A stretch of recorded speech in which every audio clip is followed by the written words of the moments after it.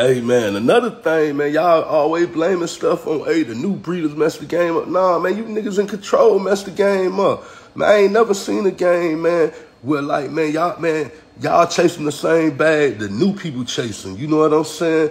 Like, man, you can't even sell a dog 2K, 3K right now because these top breeders selling dogs at that price, man. Y'all had the game in the chokehold, man, where the numbers was at where they need to be. But, man, y'all chasing peanuts, man. Y'all ain't leaving no room for growth. It ain't even no point in using nobody's stud if they stud at an early bird special fee, bro. Like, man, you know what I'm saying? Dog's been working how many years, still at 2K, man. Now, get what? The son ain't got no room to open up.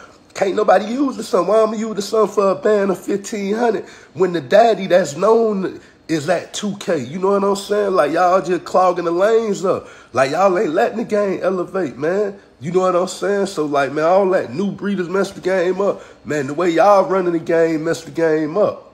You know what I'm saying? Make them dogs exclusive. Man, them dogs go up in feed. Guess what? Everybody ain't bringing out this amount of money. Everybody ain't trying to pay 5, 10K for a stud fee. So get what? We're going to weed out the people that don't really want to be in the game. Or get what? We're going to have better product because ain't nobody going to spend 5K on their reindeer. They going to bring something worthy to your dog. You know what I'm saying? That's how you make the game better, man. Come on, man. It's a numbers thing.